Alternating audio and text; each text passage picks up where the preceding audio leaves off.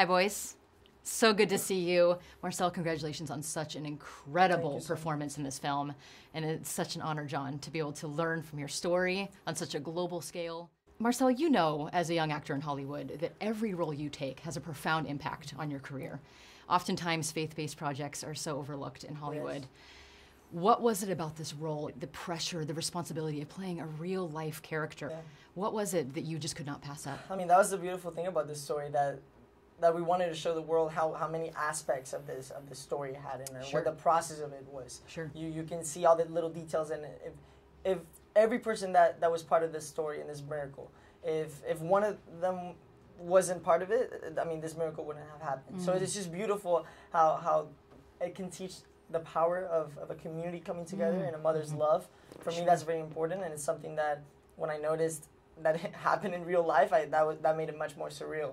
And that's the most important about this thing about this film, is that Devon Franklin and Roxanne Dawson, they wanted to portray this film in the realest way possible, and that's how they did it. And I feel that that's why so many people can relate to it. And that's why it's so much more emotional when you see it on the big screen. Of course, and such an evolution for you as an actor, because you play comedic roles so effortlessly. This role was so powerful for you and such an incredible platform, so congratulations. Thank you so much. How were you mentoring to him on set? Tell everybody how that happened. He's Marcel, and he's a great kid. You know, when I first saw him come on this, you know, his breakthrough, you know, it was headlined because Chrissy Metz was doing her first film, and there's Marcel right next to her. You know, this is the start of something. And me and my mom were sitting in the living room at our home. We saw the article, and we just go, okay, you know, God has his hand on this. This is going to be perfect. Like, I knew from the get-go that I saw Marcel's face. I was like, this is perfect. Sure. And, you know, when like, we didn't meet each other. We didn't talk that much before the shooting. We actually met while he was shooting. Wow. So when I got to see little clips of the film, I was like, wow. He's never seen me. He's never met me. He captured me absolutely perfectly. And, you know, at seeing this story up there, since it's me personally, that confidence and knowing that it is done, you know, he did his best job he could, and that he practically mimicked me the whole way. It's amazing. Such a God thing. It's a God miracle. Yes.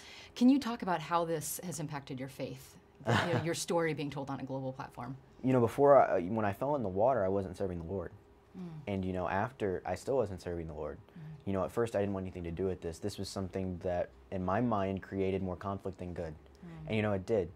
You know, the iconic scene in the film of them asking me why me and not them, that really happened. And so I just ran away. But, you know, through people mentoring me, through people, you know, standing in faith and praying for me, that really helped get me through it. And I can honestly say that there was a breakthrough in my life. And, you know, I'm blessed to be here speaking to you today. And you say, why me? Or people ask why you. It's because of this. Look at this. This is how God works. This is how he speaks to people. You're an incredible basketball player right here. I love basketball. It's been a dream of mine to be able to play basketball. Who's better? You guys play I don't even know. We haven't played enough to know that. I'm going to tell you, he's really good. I love it. He's really, really good. And, oh, my God. Well, I'm impressed that you did your own stunts. I was like, okay. I know they had a kid that was willing to do it, but I was like, no. They wanted to take me out of the set after working for so long. They were like, take a break. Like, oh, my God. Lunch breaks, I would stay playing basketball because I was so excited for that moment. And all the people that were part of it. Your worlds just collided in that moment. Gentlemen, thank you so much. Pleasure meeting you.